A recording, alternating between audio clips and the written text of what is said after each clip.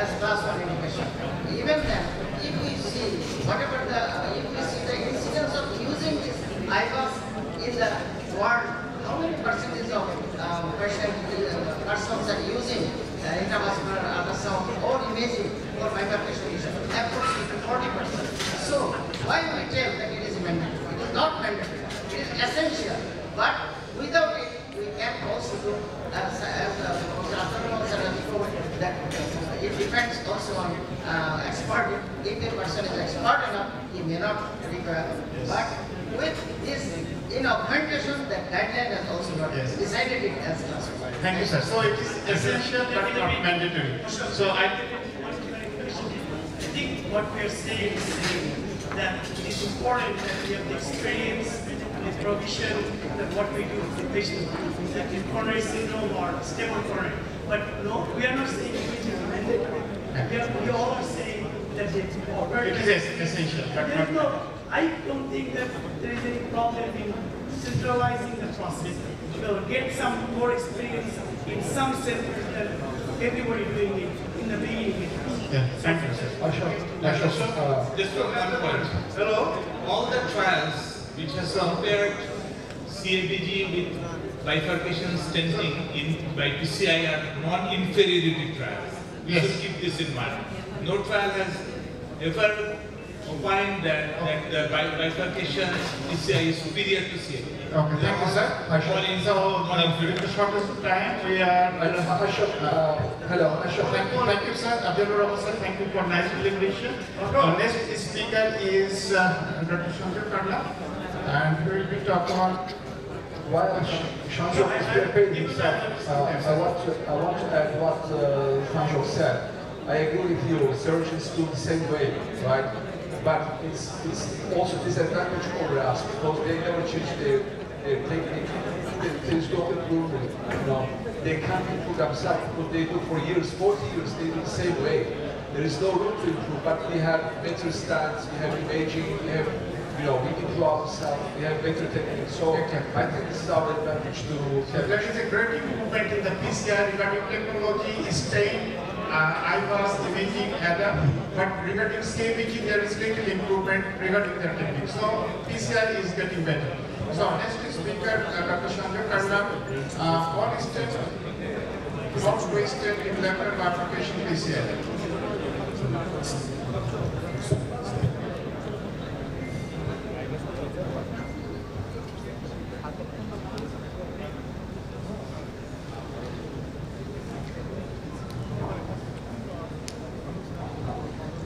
Thanks very much. So yeah, this is generating good discussion, as you can see, which is the whole point, right? I think the point of PCI improving is, that's the crux of the message, right? Is that we improve the more that we do, the more that we use the I think the comment was mandatory by any guideline. That's because the definitive study looking at clear outcomes of ultimate last year is ruled out. It should have been, right? And I think we just need to accept that. There's no sense in continuing to trudge up the same message, which is it's not mandatory but essential, these kinds of things. The bottom line is there's nothing that's mandatory, right? If your patient needs revasc and they need flow down their artery, you do what you have to do, but with the goal of getting the very best result that you can every time. So with that, I'm going to move to this discussion of 1 or 2 stent strategies for left main bifurcation lesions. I'm sorry, I'm just trying to get this microphone set up because it's a little low. So let's start with this. Okay, so here's a left main angiogram. How are you going to address this left main? Just think about that in your head. This is a 67-year-old lady who was turned down for surgery with heavy comorbidity burden.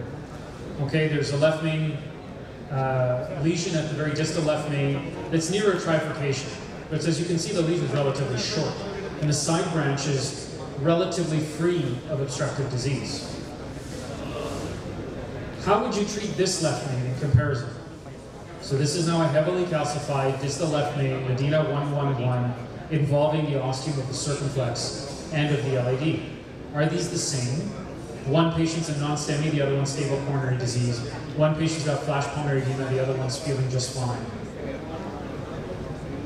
So why is the left main bifurcation at different angle? Right? This is not the same as your LED D1 bifurcations, right? This is a particularly acute bifurcation angle in some patients, and angiography does a very poor job of defining the actual angle that you're looking at, because we are limited sometimes in our ability to visualize the proximal vasculature. Neither vessel is truly a side branch. You lose a diagonal, it's a bad day, but nobody dies of diagonal disease, right? You lose a big dominant circ, you're going to have an arrest on your table, right? So you can't afford to lose either of these branches. Neither is really a side branch. The caliber is particularly large, and because of the narrow angle, there's a lot of overlap, which makes angiography a suboptimal tool to really define what we're looking at. Whereas in other bifurcations, you can lay them out fairly straight. And then large bifurcations, those with stent sizes over 4.0, are underrepresented in studies that have been done prior, right? Like Nordic and BBC. So we recognize then that these types of lesions are not the same lesions that we're used to treating in non-left main bifurcations. So we've got to think about them a little bit differently. And that's illustrated by these three pictures, where the picture on the very left that looks like there's a critical left main lesion actually had a very reasonable minimal stent here, or a minimal luminary, versus the other two, which are not obviously diseased. There's a mild disease, there's moderate disease in the distal left main. In the middle picture, you can see that it's severe disease in the top picture, but it's short. Those were the lesions that needed to be treated. So how do we define simple left main versus complex left main, right? What is the, how is the best way to conceptualize the difference between what's likely going to need a 1 stent versus a 2 stent, what's likely going to be a complex versus a simple procedure? And this is where the old definition study comes in, right? This was the study that looked at an unselected number of patients with bifurcation lesions, particularly at the left main, where they looked at a derivation cohort and then a validation cohort with Medina 111 or 011 bifurcation lesions, and then tried to look at what characteristics made predictive value as to what the outcomes were, with those characteristics predicting poor outcomes being markers of more complex bifurcations. And so after all of these things were sussed out, after independent factors were isolated at 1 year using linear regression, what they found was that a set of factors predicted complex versus less complex bifurcations, right? There were 2 major factors and 6 minor factors. So of the 2 major factors, one was a distal left main bifurcation with a side branch disease over 70% or over 10 millimeters. And that length of disease segment is going to become recurrently important as we talk about this. There was a variety of minor ones as well. I won't go through all of the details, but what it'll tell you is that when you have any 1 major plus 2 minor, or any 2 major plus 2, any 1 major plus 2 minor, or multiple minor, you start to define a complex bifurcation lesion, right? We'll skip over this just in the interest of time, but this is to show you that the complex and simple bifurcations were fairly well separated using these criteria, where complex bifurcations did worse regardless of how you treated them.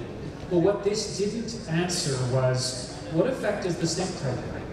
What effect is the role of intravascular imaging have? And is there a role of the technique that we use, right? Should we use 1 stent, 2 stent? Should we use DK crush? Should we use culotte? Should we use provisional and then a bailout? Should we use an upfront 2 stent? So let's talk first, we won't talk about stent type because that's beyond the scope of this talk, but let's talk about the presence of IVUS or lack of IVUS. These were the ESC guidelines in 2018 that classified the use of intravascular imaging to assess severity as a 2A recommendation, because what we recognized is that underexpansion of stents clearly indicated a higher risk of MACE at 1 year, so not a particularly long-term follow-up. But now when we look at more recent studies, specifically the ULTIMATE study that came out by the same group as did Definition and DK Crush 5, Xiaoling Chen and his group, what they did was ultimately define the role of this tool in these types of lesions, where they did a 1-to-1 randomization of IVUS-guided versus angiography-guided PCI. And what they did was initially 1-year follow-up, and then thereafter 3-year follow-up. And what they found was, there was a discussion about, is this really making a difference? Even at 1 year, there's a difference in MACE rates of 5.4% with angiography down to 2.9% versus using IVUS. So almost a 50% reduction. It was a 40% reduction. And then when you go out to 3 years, that reduction persists. What's more is as you get from optimal PCI to suboptimal PCI, so optimal PCI being defined in this study is larger than 80% of the distal minimal lumen area, you actually get similar differences, where when you're actually doing a good job of sizing your stent and making sure your stent is well expanded, you're getting huge 40–50% differences in your ultimate primary endpoints, which in these cases is target lesion failure that is ischemia driven, right? So these are hard outcomes, these are real, these are patients showing up on your tables. This is not statistics. So let's look at DK Crush 5 then when we start talking about technique, right? This is the most recent study in the series of DK Crush trials that has looked at whether or not you should use DK Crush in particular as a way of treating left main bifurcation lesions when they're simple or complex, right? These were Medina 111 or Medina 011 lesions, and they got randomized to provisional with bailout 2 stent versus upfront DK Crush stenting. And then there was 1 year follow-up and then eventually 3-year follow-up. And what they found interestingly was DK Crush was superior to provisional side branch stenting for distal left main PCI, whether you were a complex or a simple bifurcation. This is now controversial, right? Because the belief is that if you can provisionally stent and maintain good side branch patency with good flow, that's a better choice. There's less metal. Interestingly, when done by a group of really good operators who know what they're doing around this technique, this shows superior outcomes using the definition criteria to define complexity. And then when you look at these outcomes longer term, they're still pretty impressive, where there are significant differences in TLF, target vessel MI, and target vessel revasc. There was no difference in cardiac death, but these were grossly underpowered to detect that. And so what this told us was that at distal left main bifurcations, we should be using the DK Crush approach, which is an upfront 2-stent strategy, right? Should we? How do we suss this out? Well, here's a good, well-conducted trial. But the thing is, it depends on who you are, what operator you are, what your patient looks like, and how you practice. So in this picture, I see a duck. Does anybody see anything else? There's a rabbit there too, right? Here's the face of the rabbit. And these are the ears of the rabbit, as opposed to the bill of a duck. So this is where EBC main comes in, right? Which is another very well-conducted trial out of Europe with a different group of operators who see slightly different left main disease on average, and who typically use an upfront 1-stent approach with a bailout 2-stent, typically using Coulomb as opposed to DK Crush. So these are the sort of fundamental differences between EBC main and DK Crush 5. This was a step-by-step layer technique. So if you went to a 2-stent approach from a 1, this was not a failure. This was simply the end of the normal procedure, right? Which is you needed a 2nd stent, so you put it in. It was a will 1 stent be good enough approach. So this is now a trial of provisional stenting versus 2-stent up front. And that's different than DK Crush, which is DK Crush versus nothing. Okay? I'll go through these details fairly quickly just because I hear the alarm in the back of it. What we notice about this trial is that the mean syntax was 22 versus 30 in the DK Crush trials. There was 29% diabetics, and the age was about 70 years. What they found was that there was no real difference between provisional and DK Crush, right? So provisional was good enough to use. And that's why when they looked at the primary endpoint, they found that death, MI, and TLR was no difference between your systematic stepwise and your systematic stepwise dual versus your systematic provisional stenting strategy.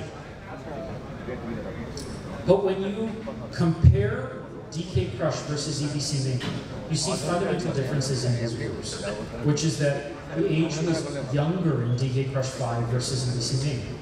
the side branch lesion length was 16 millimeters in DK Crush 5 versus 7 in EBC main. So fundamentally, if you've got a 16 millimeter lesion in your side branch, you're probably not going to leave that anyway. That's a real lesion that needs treatment. Your crossover rate was significantly higher in DK Crush 5. There were more patients that crossed over to 2-stent. And there was an upfront 2-stent strategy then that was used in the DK Crush arm that used 2 stents versus the provisional arm, which obviously you can't do with the DK Crush technique. So what this taught us was that the lesions that they were treating in DK Crush 5 were probably worse, right? There was probably more severe disease. And that is why that group of patients may have done better with an upfront 2-stent approach, as opposed to EBC main, where the severity of lesion complexity was lower. And so it may actually be that, thank you, it may actually be the lesion complexity is really what defines the severity of who's going to do well and who's not going to do well with a 2-stent approach. So to summarize then, what we did in this one